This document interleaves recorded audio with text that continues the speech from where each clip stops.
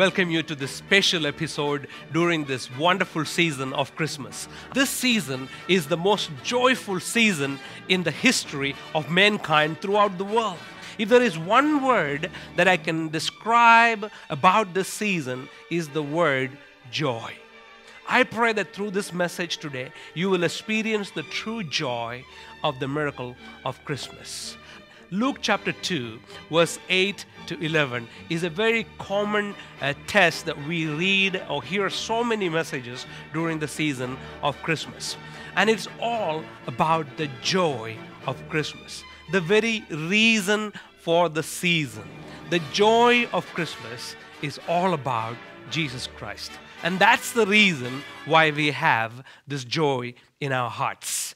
If you look at Luke chapter 2, verse 8 to 11, we read there that the shepherds living out in Bethlehem were out in the field all day, taking care of their flocks, and they were tired and they were sleeping. At the middle of the night, keeping watch over their flocks at night, an angel of the Lord appeared to them. And the glory of the Lord shone around them, and they were terrified. But the angel said to them, "Do not be afraid. I bring you the good news of great joy that will be for all people. Today in the town of David, a Savior has been born to you. He is Christ the Lord." The first carol was ever sung to any people was by the angels themselves to these weary and tired shepherds who were just taking care of their business. Today you might be tired. You might be weary from all your responsibilities and challenges of life, especially as we come to the end of the year, worn out of all the challenges and issues of life. The angel of the Lord is coming to you with a beautiful carol song that is going to bring the joy of the Lord. And this is what the angel is saying to you today. Do not be afraid. I bring you the good news of great joy.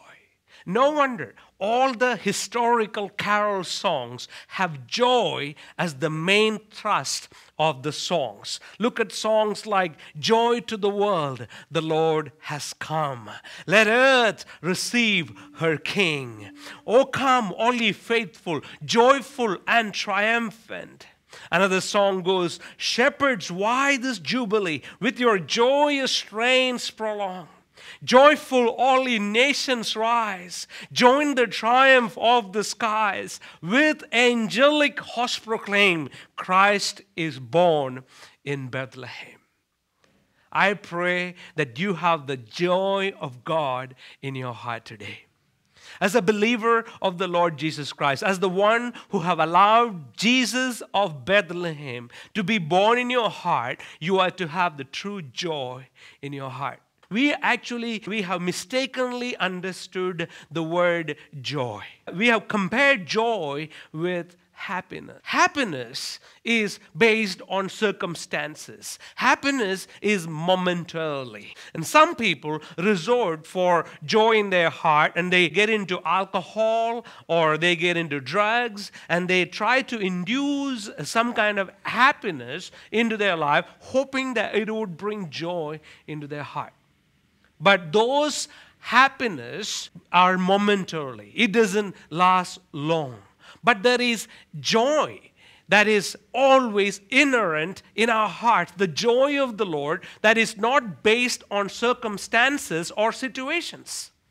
And that's why, as a child of God, we can be joyful regardless of our situation, regardless of what we are going through in life. Are you joyful today? Or is your circumstances taken away the joy that God has birthed in your heart through Jesus Christ? I love this Bible verse where it describes to us the single key to the whole aspect of experiencing joy in our lives. This joy cannot be found in anything else. True joy and our true happiness in life is not determined by how we feel, but what we have inside of us. And I pray that during this season of Christmas, you will truly experience the joy of Christmas. But if there is one group of people that truly responded to the message, were these weary and tired shepherds who were just wanted to have a good night's sleep. The angels came and woke them up and interrupted their routine life. And all of a sudden, the angel came and disrupted their schedule and brought great joy into their lives. Somebody said Christmas is the most delightful disruption to the normal way of how things happen in life. Isn't it true that we've been so busy with life and so many things have been going on? All of a sudden, December has come. All our priorities have now shifted into one thing. And that is the focus of making the birth of the Savior, Jesus Christ, known to a dark and dying world. Let me tell you, it is not about the trees. It is not about the Santa Claus. It is not about the gifts or the celebration of the birth of the Savior Jesus Christ that truly matter. The true celebration of Christmas is in how we are responsible in telling people that there is a Savior born for you this day in Bethlehem. That is our responsibility. I encourage you that just as the shepherds were disrupted from their daily schedule, to allow the season to disrupt our schedule so that we can actually witness the mighty work of the Holy Spirit in birthing Jesus into the hearts of many people who are yet to know or believe in this Jesus Christ. This season is a wonderful opportunity for us to do the work of evangelism. Amen. And so as we look in Luke chapter 2, verse 8 to 11, first of all, I see the prophecy of his coming. Notice the simple phrase that angels use here to the shepherds. Born this day in the city of David. The city of David, many times people mistake it to be Jerusalem. Let me tell you, it is not Jerusalem, but it is actually Bethlehem. During the time of Jesus, it was a tiny little Jewish community that nobody knew. Bethlehem is called the city of David. Why is it called the city of David? It is because David, the great king who ruled Israel, was raised out and handpicked by God out of Bethlehem. Just as these shepherds were taking care of these flocks, David was also a shepherd boy out in this little village called Bethlehem. City of David was a historical place known in the history of Israel as a place where this great king was raised out by God. Isn't it amazing that God has chosen one of the lowliest of the towns, the smallest of the towns, hardly heard of anybody? David was an ordinary man that God raised up to do extraordinary work for the kingdom of God, for Israel, who brought back the Ark of the Covenant, who restored the kingdom of God and its values for the people of Israel. David, a man after God's own heart. From the very town, God also now sovereignly moves the virgin birth of Jesus Christ in the womb of Mary in this little town of Bethlehem. There is another fact that you will be so interested to know, that 700 years before the actual birth of Jesus, in Micah chapter 5 verse 2, there was this prophecy spoken about the one who will be born. It says, "But you, Bethlehem, Ephrathah, though you are small among the clans of Judah, out of you will come for me one who will be the ruler over Israel, whose origins are from old, from the ancient times." And so when the angel spoke to the shepherds, here is the prophecy being fulfilled right before their eyes. A prophecy that was spoken 700 years before the actual event. So I thank God that this is a historical event. We are not celebrating the birth of somebody who is a mythical story or a hearsay, but this is the actual fact that was historically happened in the history of mankind. I thank God the prophecy that has been fulfilled, that we are part of a legacy and a tradition and a history that has actually revolutionized mankind. I often tell people, every time we put our signature and we put our name and we put our date, we are actually declaring the birth of the Savior, Jesus Christ. And so if you put the date as 25th of December 2014, you are actually declaring it out, making a declaration through your signature that on this day, 2014 years ago, a Savior was born for you in the city of David. Hallelujah.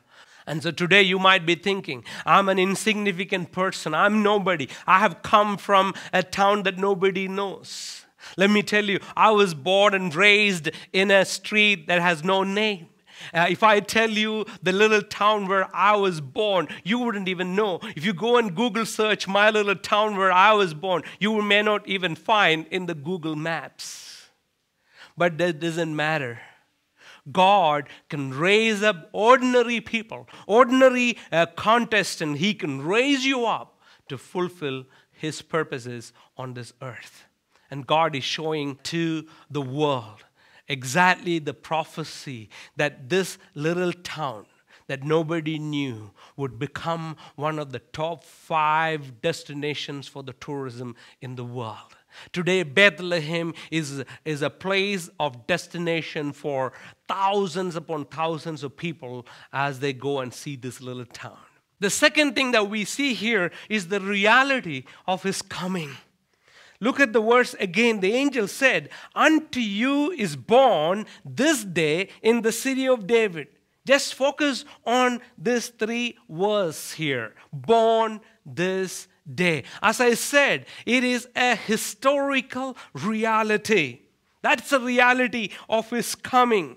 There are 2 aspects of the truth that we need to mention here. The first is that there are no miracles associated with the physical birth of Jesus. You know, Jesus was born naturally just as any other babies are born. There is no description in the Bible whether Mary had a supernatural birth experience. The miracle is not the birth, but the miracle is the conception of the baby in the womb by the Holy Spirit. When Mary asked God, "How shall it be?"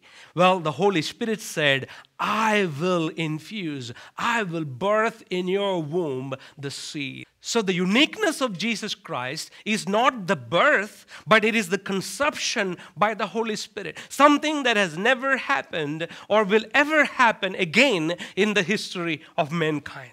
God had birthed this in the womb of Mary. And the second thing that's important here is this day. On this very day, we do not know the exact date of the birth of the Savior Jesus Christ, but we do know it happened on a particular day, a particular time in the history of the world. And so when we read, "Unto you is born this day in the city of David," let's remember that something really has happened for me on that day when Jesus was born. The third thing that reminds us from this verse that Luke writes here in Luke chapter 8, verse 11, is the result of His coming. Now we come to the climax of the verse. It says, "A Savior, which is Christ the Lord." A Savior, which is Christ the Lord, is born for you. Here is the interesting fact that comes from the Greek text of Luke chapter 2. When Luke wrote his account, he didn't use a big essay or a big article to elaborate on who this person is, to explain the greatness of this Jesus Christ. He simply draws 3 powerful vocabularies from the Greek terminologies to expound who this Jesus is. He is, number 1, a Savior. Number 2, He is Christ. Number 3, He is Lord. Who is a Savior? In the Old Testament, a Savior is understood to be a deliverer of people. Moses in the Old Testament was considered to be a deliverer. He was called by God to be the deliverer of God's people from the bondage of Egypt.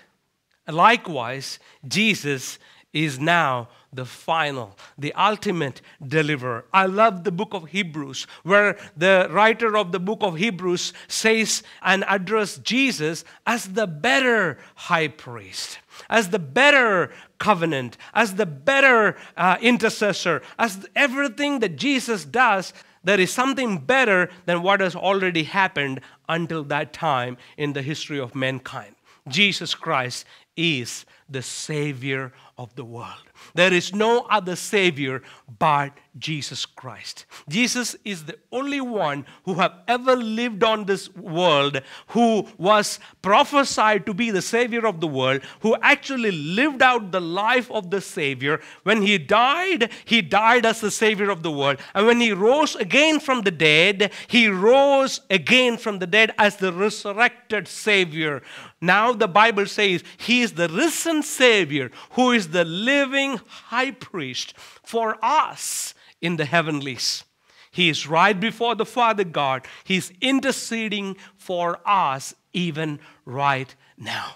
And so the work of Jesus continues till he comes back again to this world for us. Not only that he died for us, not only he took our sins on the cross for us, but he is praying to the Father God for you and me every single day. Aren't you glad that we are celebrating the birth of the Savior? That's why we are joyful. That's why we have true joy in our heart. When we think about the birth of a queen or a king or a sportsman or a Bollywood star, there is some kind of an excitement, but there is really not the same excitement like the excitement of the birth of the Savior, Jesus Christ. Because Jesus came for me. It says, born for you. That's a very personalized word from the angel to you today, that Jesus was born for you this day as a Savior. Secondly, it says that he is Christ. What is Christ? Christ means the one who is the anointed one. He is the Messiah, the anointed one, where the Holy Spirit God has anointed him with a special anointing for the purpose of the Savior, for the purpose of redeeming mankind from its depravity. Today, we have a Messiah who is the anointed one. And thirdly, Luke says, he is Lord. Lord talks about the deity of Jesus Christ, that he is uniquely divine. He is Godhead in one. He is Jesus, the one who is embodiment of God, the manifestation of God for us.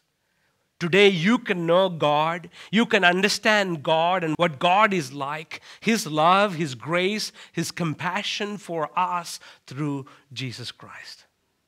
You do not know what God looks like, look to Jesus. He is everything that God is. He is love. He is compassionate. He is merciful. He is forgiving. He is loving. He is reaching out to those who are lost. Jesus came to seek and save the sinners. He did not come for the saints. He came for the sinners. And so today, Jesus, he is our Savior. He is our Christ, the Messiah, the anointed one. He is our Lord, the one who is divine. Jesus is unique. And there is nobody like him. There is nobody that can be compared to our Savior, Jesus Christ. And that brings us to the fourth and final point that I want to share with you from this verse. Look at this King James Version that says, for unto you is born this day in the city of David. I love the King James Version because it brings that first emphasis at the start of the verse. For unto you. You see, you are the reason for Christmas. It's not about God, but it's about you. You are the apple of his eye. That God loves you so much. That God cares about you so much that he decided to send his son Jesus to this world. About 25 years ago, when I was a student in Sydney, Australia, I had the privilege to go to an Anglican church during the Christmas time. As I entered into the lobby of the church, there was this beautiful manger that they have set up. And there's Joseph and Mary and all the wise men and the shepherds and the baby Jesus. And as I looked at this baby Jesus, all the lights and everything looked so glamorous and beautiful. But on the baby Jesus was a dark shadow of the cross. As I looked up to the roof of the little room that they have created, I saw a cross, and from behind the cross, they have put powerful lights that would shed a shadow of the cross on this baby. You see, when you think about the birth of the Savior, we have the excitement and the joy and the Santa Claus and the jingle bells and the Christmas trees. But let me tell you, I don't think on that day in heaven was a great day of celebration. Because God in heaven knew that this son that's going to be born on this day is going to be dying on the cross. That he came to give his life as a ransom for many. The Bible says that he came to die as a ransom and as a savior for the whole world. You see, Jesus is not a God for the white people. He is not a God for the black people. He is not a God for the Chinese. But this Christmas celebration and the joy of the Christmas and the fact that Jesus is Savior is a universal phenomenon. This is a global celebration of the birth of the Savior. Yes, it was a sad day in heaven. I don't think the angels were singing carol songs on the day Jesus was born. I believe that God in heaven was aching in his heart, knowing that he is going to be crucified, that God's son will be crucified. But I'm glad that God loved me so much, as we read in John chapter 3, verse 16. For God so loved the world, that God so loved the world, he sent his son, Jesus Christ.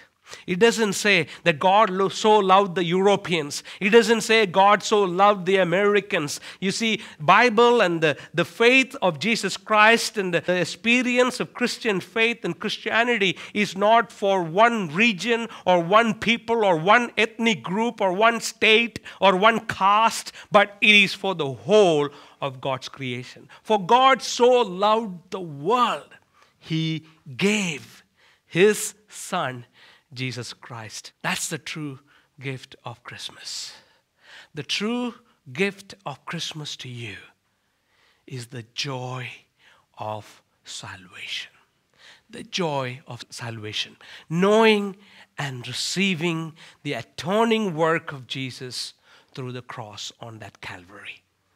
Amen. But let me encourage you that as God sent that joy bundled up in the form of a little baby in the manger, and this baby will be called Emmanuel, God with us. I pray that you will take this gift and not only open it, but you will receive it into your heart. Make this Jesus, as Dr. Luke tells us, the Savior of your life, the Christ of your life, and the Lord of your life. May Jesus Christ be the Savior, the Christ, and the Lord of your life this Christmas. You see, Christmas to us every year in December, as we end the year, what a way to end the year and begin a new year, reminding us once again that Emmanuel, God is with us, that Christ has come, the Savior has come, the Deliverer has come into you and to your life and to your family and to your town. Hallelujah.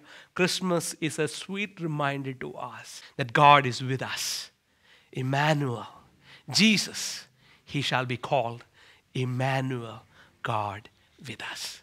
May Jesus be truly born in your heart this Christmas. May the true joy of Christmas be born in your heart this Christmas. Would you invite this Jesus to come into your heart? Would you receive this joy in your heart that will remain with you not only during the season of Christmas, but every single day of your life? That's why Paul said, we can rejoice in the Lord always. And again Paul says, rejoice in the Lord. May the joy of the Lord fill your heart. this Christmas. Let me pray with you as you allow God to come into your heart. Would you repent of your sins and turn from your wicked ways and come to the Savior that was born for you this day in the city of Bethlehem? Father, we just thank you for speaking to us so powerfully from these words. Thank you that in this verse we see the prophecy of the fulfillment. We thank you that in this verse we see the purpose of your coming, the reason for your coming.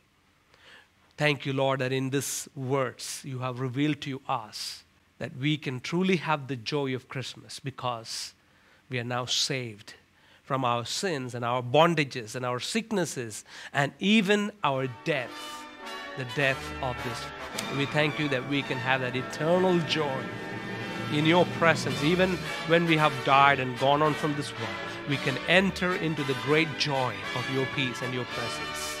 And for those that are receiving you as their Savior, today I pray that you forgive them of their sins, Lord. Come into their hearts.